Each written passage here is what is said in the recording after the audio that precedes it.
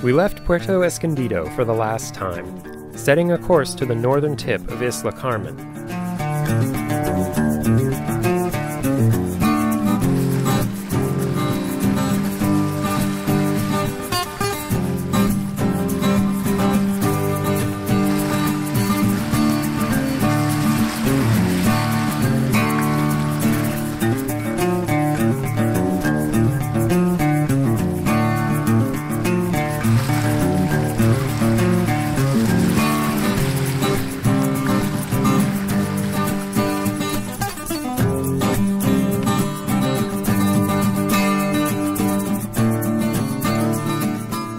Our plan was to spend the night here before setting off to Guaymas, where we would reach the mainland side of the Sea of Cortez for the first time.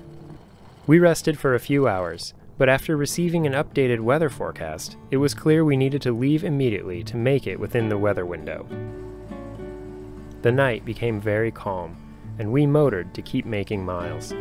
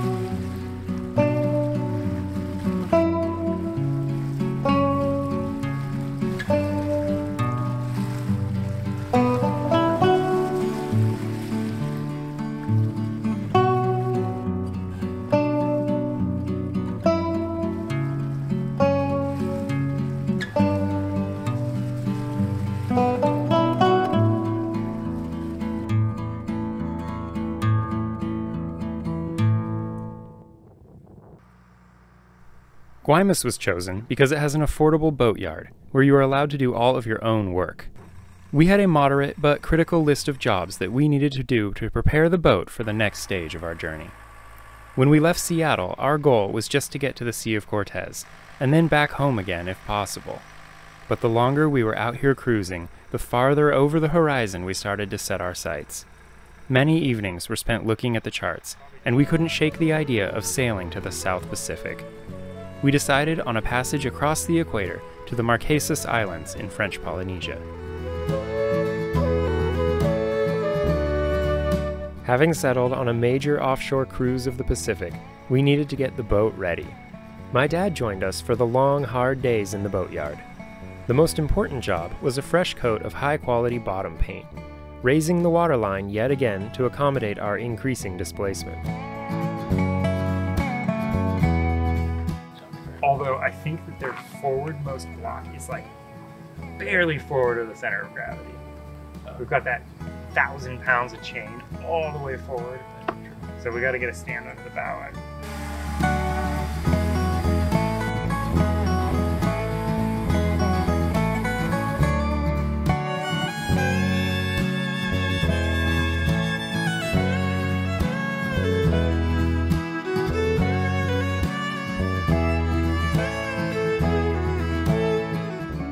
A new stern gland was installed, and many little jobs below the waterline taken care of as well.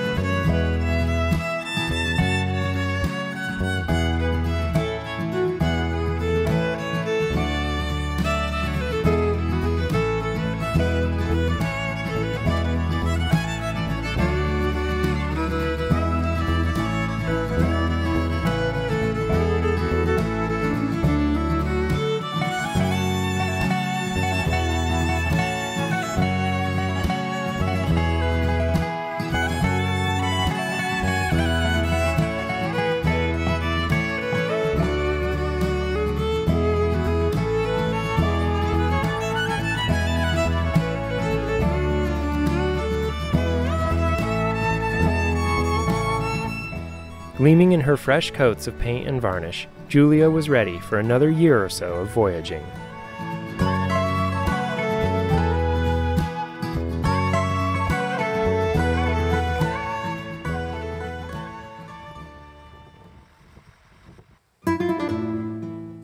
The work completed, we headed across the bay to anchor in front of the town.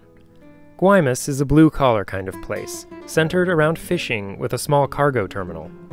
There is a central square with a gazebo built by Eiffel, of Parisian tower fame.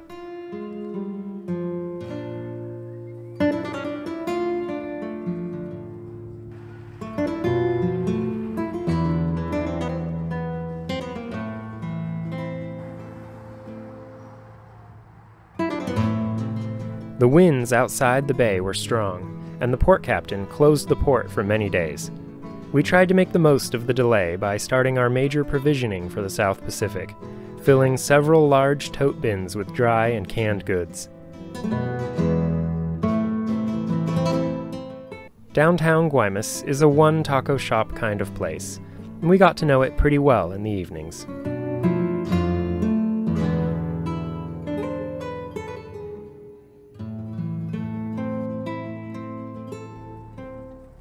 We finally received clearance from the port captain to leave, and we headed out into the leftover chop for the 400 nautical mile run down the mainland coast to Mazatlan.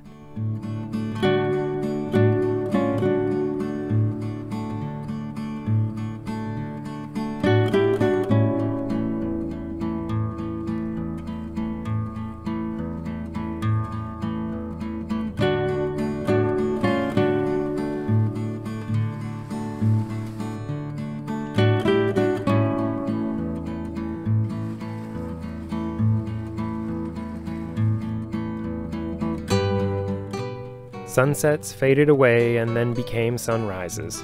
The miles slipped past easily on flat seas. At times the wind dropped entirely, and we would motor for a while before it filled in again.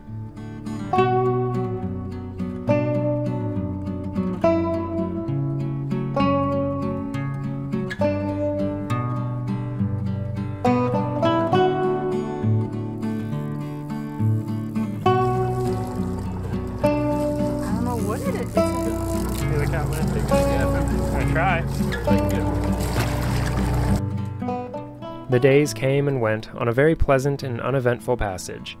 We were giving up all the northward miles we had made over the last several months in one fell swoop, continuing until we had left the Sea of Cortez behind entirely and were on the open Pacific coast of Mexico.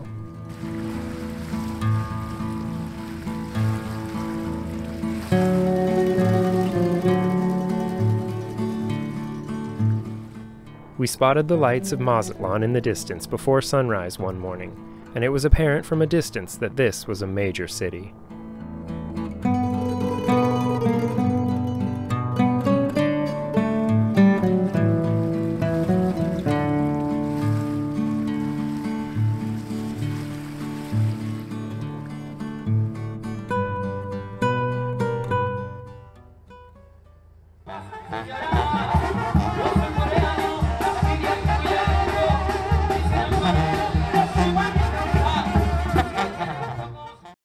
The vibrant Old Town district in Mazatlan is filled with art, cuisine, history, and color.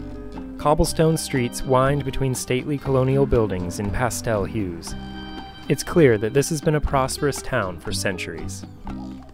Shrimp fishing and tourism are the mainstays of the economy today.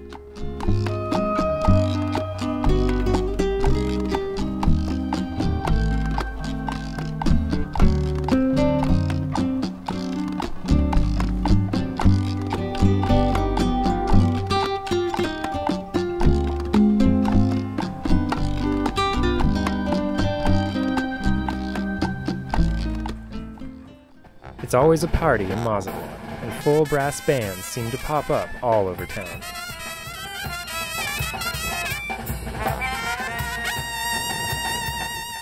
More of our family was able to visit us, and it was great to be able to see them in this exciting place before we disappeared over the horizon.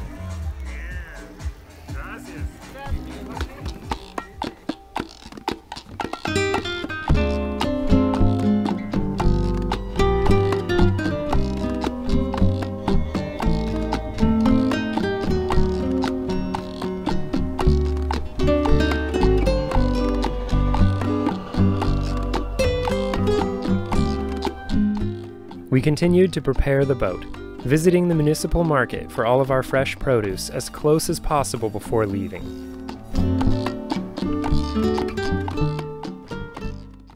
The water at the marina is not safe to drink, so we ordered a delivery of returnable drinking water jugs to fill our tanks. With food prices so high in the South Pacific and so low in Mexico, we wanted to carry as much as possible. At last, we had every nook and cranny filled with what we estimated was 4 months' worth of food. It was time to face our fears, cast off the dock lines, and set out into the vast Pacific Ocean. Our intended destination was 2,800 nautical miles away, a distance equal to all the miles we had sailed thus far from Seattle, Washington to Mazatlan, Mexico. But that story will have to wait until next time.